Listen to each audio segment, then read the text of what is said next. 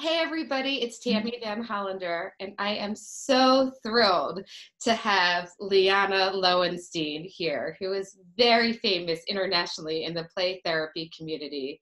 Liana Lowenstein is a social worker and a certified play therapy supervisor. I have been using your books for years, your resources for years, and at the end, we will talk about all the amazing resources that you are offering during this time in need that I'm so appreciative of.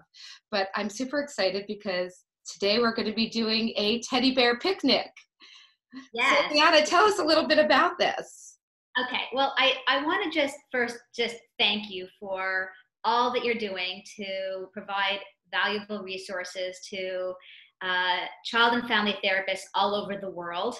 It's a huge commitment that you've made posting these YouTube videos. So thank you, Tammy, for all that you're doing and for inviting me to share. Um, these are tough times for all of us. And as child and family therapists, we are all struggling, of course, with how do we continue to support our clients. So I do have a technique to share with everyone today. But before I talk about the technique, I just really want to emphasize that these techniques are not the therapy. They are tools to facilitate the therapeutic process.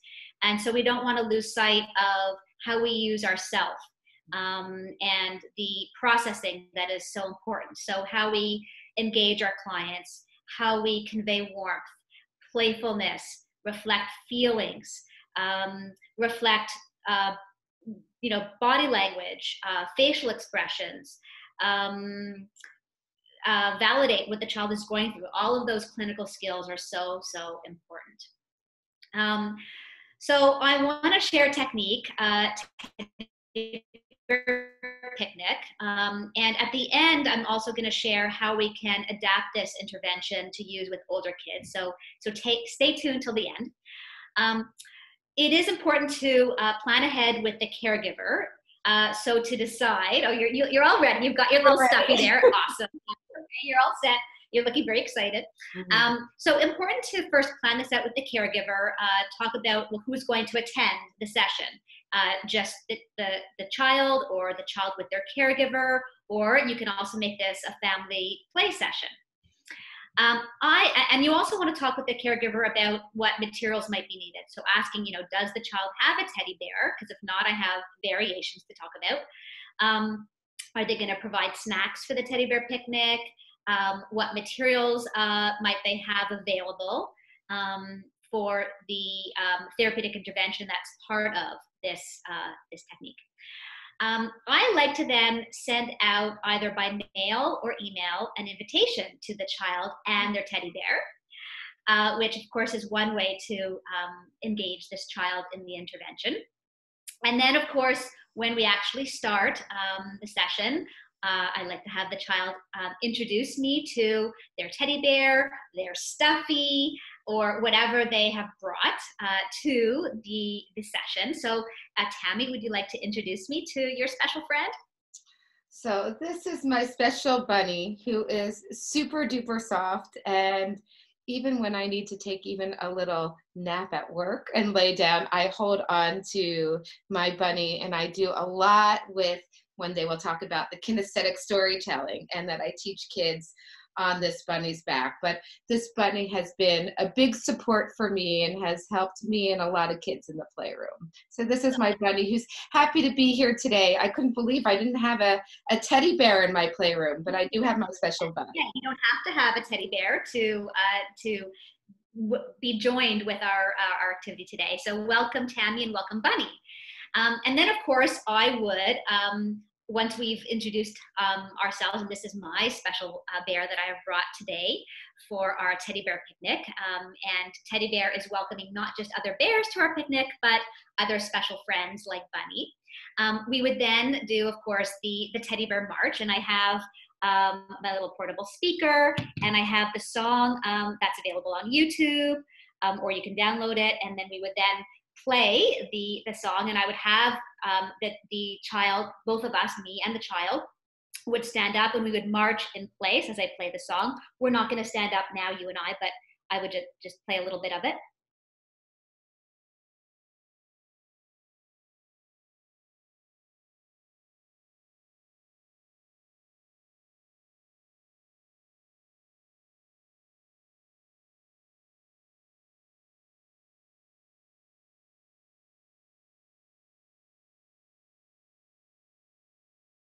song.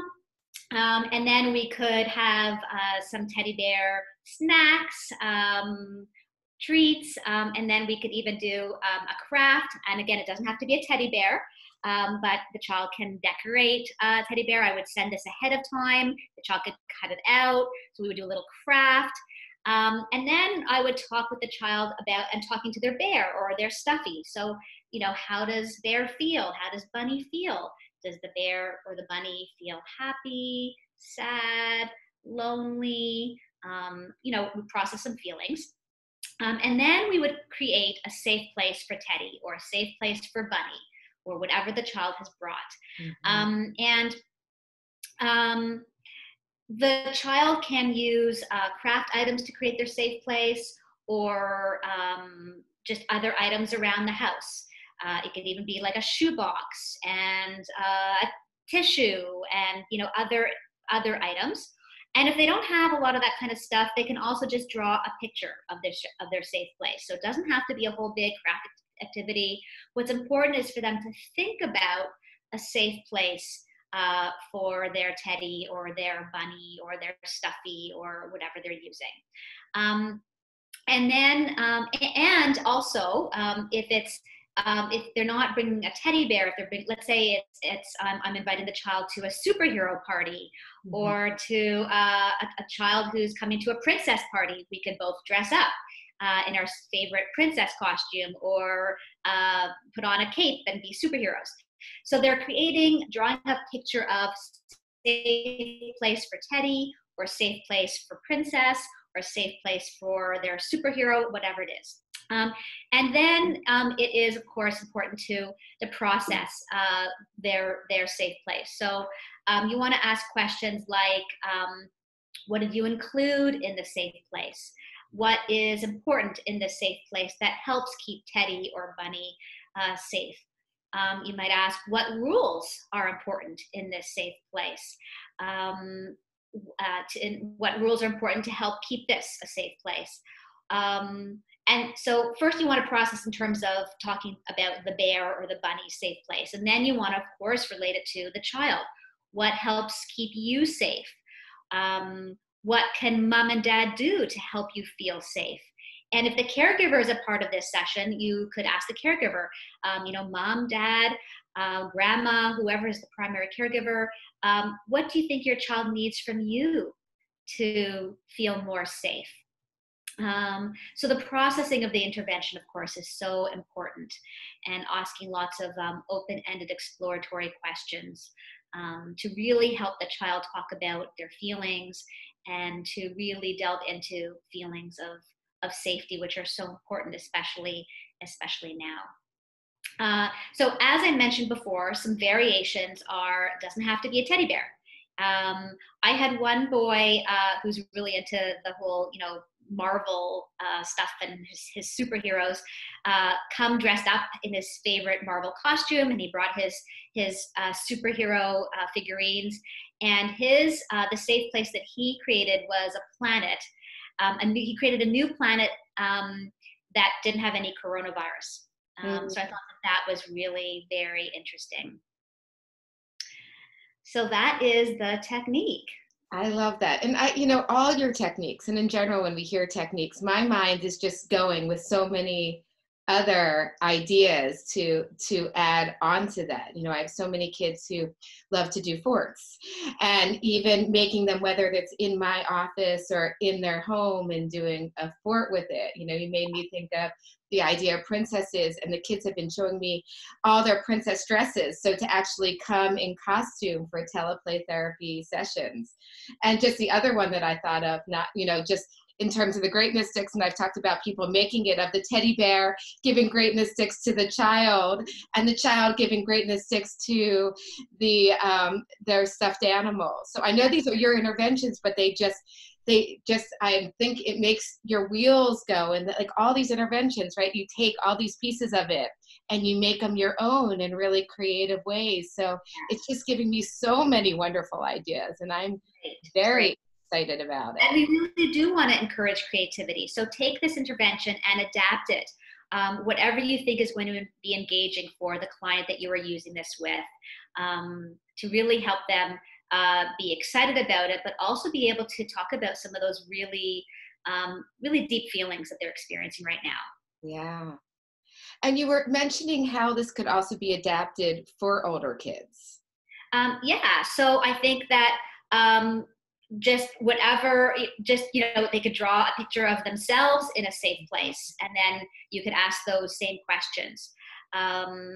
Or they can think of maybe a celebrity. And if they were to create a safe place for their favorite celebrity, tell me about that safe place and what would be in that safe place, and what do you think would help that person feel safe. So. Right. Great. Liana, that is so helpful. And it's such a great intervention. And I'm definitely going to be using it. And I also love the creativity of actually doing an invitation. I also would love the idea of a kid making one too, and doing an arts and crafts to be able to kind of pretend to give it to me and to make it for everybody in the family. So I think it's just kind of giving them some extra fun work of the excitement of decorating for it. So thank you, Liana, and I so appreciate you taking your time. And I just want to spend a little bit of time in terms of all of the wonderful resources that you are offering regarding some discounts on your books and some Tele-Play therapy stuff. So could you take a couple minutes in terms of telling us about some of the resources that you're offering to us? So first, I really try to make my website a hub of free resources. So my website is my name, so lianalowenstein.com. And there is a free ebook of assessment and treatment activities. Many of the activities in the free ebook can be easily adapted to online therapy with children and families. There is an article section for mental health professionals with all kinds of articles on cutting edge topics. And I recently posted an article on Tele-Play therapy activities to engage children. And at the end of that article, there's a whole resource list on teletherapy. There's also an article section for parents, so they can refer the parents that they're working with to that section on my website. And I am offering discounts as always, not just now, but always on my books. So you need the discount code, which is PC14. So P, the letter P as in Peter, C as in Charlie, and then the number 14. And they can get 20% off my books, and then they get an extra 10% off if they buy 4 or more books. But these are tough times, and a lot of people can't afford to purchase books. And so that's why I really like to offer a lot of free stuff. And also for people who are into the social media, my Pinterest page has lots of great ideas. And you are such a resource. So, and the Facebook page that we're involved with is, every day posting so many amazing ideas by therapists all over the world. Right. Okay. Liana, thank you so much for taking the time to introduce this great technique and to share your resources. We are so appreciative of all the work that you do. You're welcome. And thank you, Tammy, and all the best to all of people who are watching all over the world this video. Take care. Thank you, Liana.